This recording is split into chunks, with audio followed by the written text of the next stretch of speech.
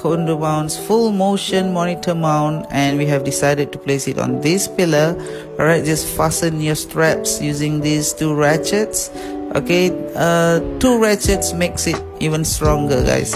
And monitors, you know, they are not so big, so it's not a problem.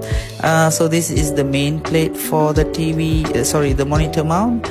And next we are gonna place the arms for the monitor mount. Okay, there are two attachable arms right here. Alright, so this monitor mount can be swiveled 360 degrees, and it is really suitable for things like this. I'll show you on the next videos.